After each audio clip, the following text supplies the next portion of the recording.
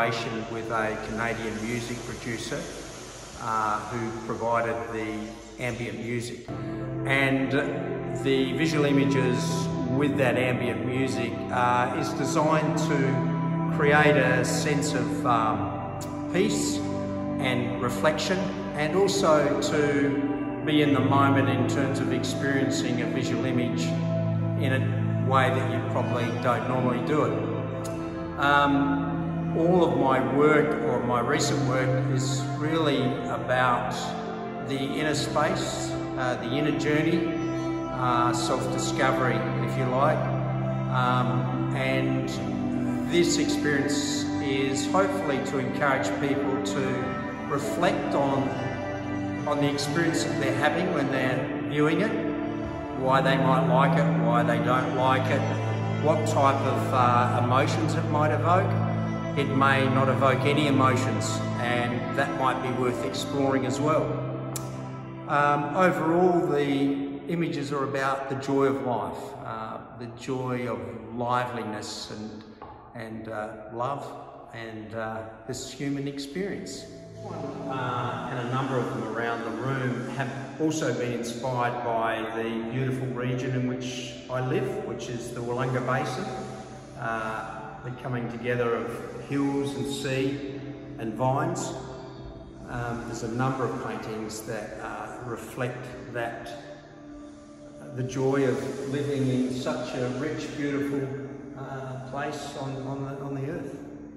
And once again, I'm not interested in making anything look real.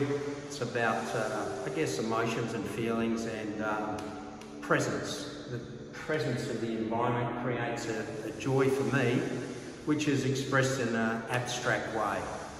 And I think the other thing about abstract expressionism is it is designed to engage the viewer in a different way. So they can't make value judgments about whether this is a lovely tree.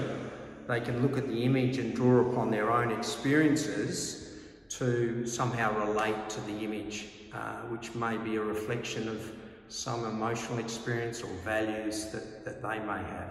So it's aimed to connect the good things in our lives. Look, I guess when I look at this art, I realise that it has been influenced by my career journey, I guess. I was a teacher for a decade. Part of that was teaching primary school, but also obviously art. And I love children's art. I love the directness and the spontaneity and the authenticity of children's art. So in a sense, I try to emulate that. Not as well as children, but the joy hopefully is there.